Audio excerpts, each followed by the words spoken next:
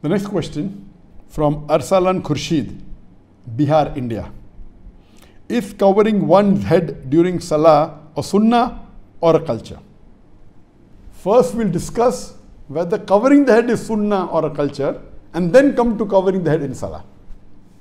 There is a verse in the Quran, in Surah Araf, chapter number 7, verse number 31, which says that, O children of Adam, take your adornments for every time and place of prayer.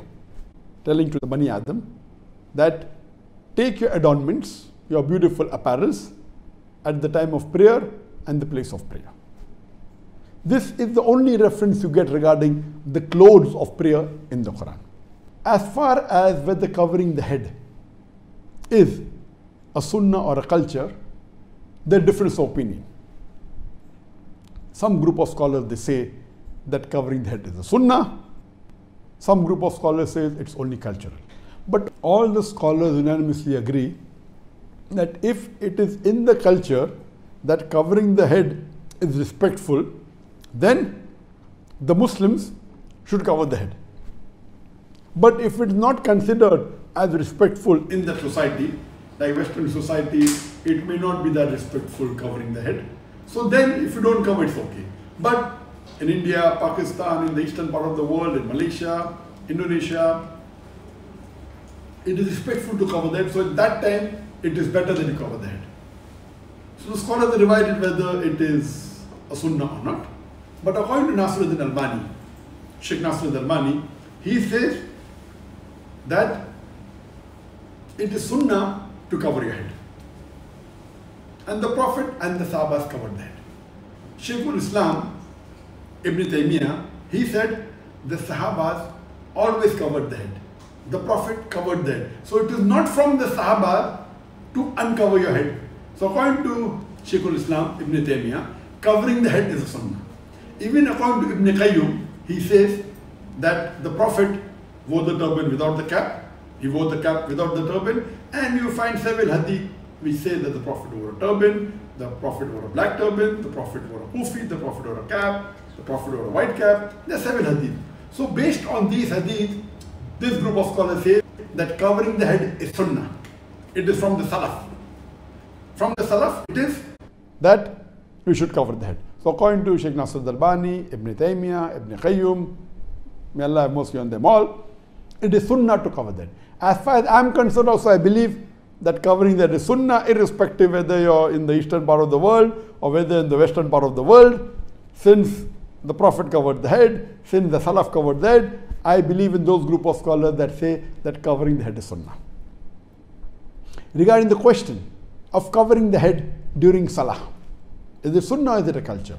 As far as covering the head is concerned, there is no proof, no hadith, no Quranic verse that it is fard to cover the head during Salah.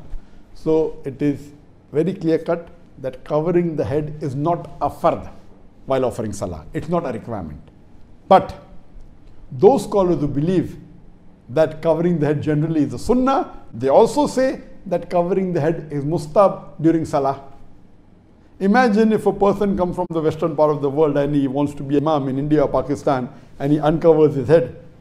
It would be very weird, because this part of the world covering the head is not only a culture, they consider it a sunnah. That's the reason even if the Muslims, when they don't cover the head in the normal times in India, Pakistan, Bangladesh, at least while Salah, they cover the head. But recently in the last few years, 5 or 10 years, you find many of the Muslims coming from Gulf countries and they want to show the people that they have knowledge, and because it's not fard to cover the head in Salah, now you find people reading Salah in the mosque without covering the head. Previously, maybe 15-20 years back, 99% of the people in the mosque, always the heads were covered with cap or with gatra, compulsory. Now you find at least 15-20% or maybe a little bit more, because they have gone to Gulf country, they come back and they want to show the people that they have knowledge, so purposely they don't cover that while offering Salah, which is not a good practice. If covering, people consider covering is sunnah, even if you don't belong to that group, at least it's in the culture. So at least while offering Salah, cover that. Why are you going out of the way and praying Salah without covering your head? let me tell you, it's not fard to cover your head. The Prophet said only your aura should be covered, and if you have two pieces of cloth, one piece of cloth should be over your shoulders, and the other piece of cloth should cover your aura. This is the minimum requirement, but natural, according to many scholars, covering that is sunnah, and even according to the Hanafi school of thought, covering is the sunnah, and according to many fuqahas. So I believe that covering that is sunnah, and when offering salah, so it should be covered. And even when offering salah, it is preferable that the head should be covered. This is in reference to the gents I'm talking about. But natural, for the woman, covering the head is fard in front of the na-mahram, and offering salah also but natural for the woman, covering the head is the fard.